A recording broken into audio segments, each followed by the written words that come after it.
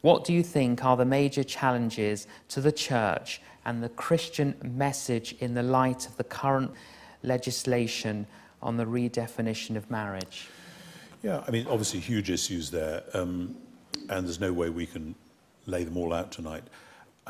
I do want to say a word about a word. When anybody, pressure groups, governments, civilizations, suddenly change the meaning of key words, you really should watch out. If you go to a German dictionary and just open it at random, you may well see several German words which have a little square bracket saying NS, meaning National Socialist or Nazi, that the Nazis gave those words a certain meaning. In post-1917 Russia, there were whole categories of people who were called former persons because by the communist diktat, they had ceased to be relevant for the state. And once you called them former persons, it was extremely easy to ship them off somewhere and have them killed.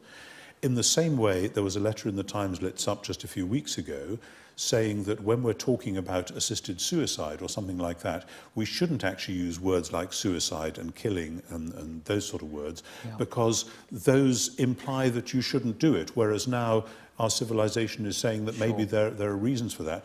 And I find that sort of stuff chilling, the attempt to change a bit of an ideology within a culture by changing the language. Now, the word marriage for thousands of years and cross-culturally has meant man and woman. Sometimes it's been one man and more than one woman. Sometimes, occasionally, it's been one woman and more than one man. There's certain polyandrie as well as polygamy in some societies, in some parts of history. But it's always been male plus female.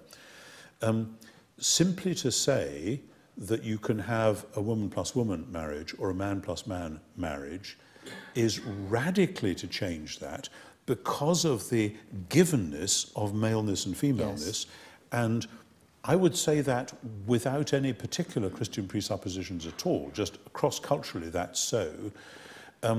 With Christian or Jewish presuppositions, or indeed Muslim, then if you believe in what it says in Genesis 1 about about God making heaven and earth, and the binaries in Genesis 1 are so important, that heaven and earth, and then the sea and dry land, and so on, and you end up with male and female. And it's all about God making complementary pairs which are meant to work together. And the last scene in the Bible is the new heaven and new earth, and the symbol for that is the marriage of Christ and his church. So this stuff, it's not just one or two verses here and there which say this or that. It's an entire narrative which works with this complementarity, so that a male plus female marriage is a signpost or a signal about the goodness of the original creation and God's intention for the eventual new heavens and new earth. If you say that marriage now means something which would allow other such configurations, what you're saying is actually that when we marry a man and a woman, we're not actually doing any of that stuff. This is just a convenient social arrangement, a social and a sexual arrangement, and there it is, get on with it. And it seems to me that it's interesting. It isn't that, I think, that is the downgrading of marriage. It's something that has gone on clearly for some time, which is now poking its head above the parapet. Absolutely. That if that's what you thought marriage meant, then clearly we haven't done a very good job in society as a whole, in the church in particular, in teaching about just what a wonderful mystery marriage is supposed to be. So, I mean, simply at that level, I think it's a nonsense. It's like a government voting that black should be white.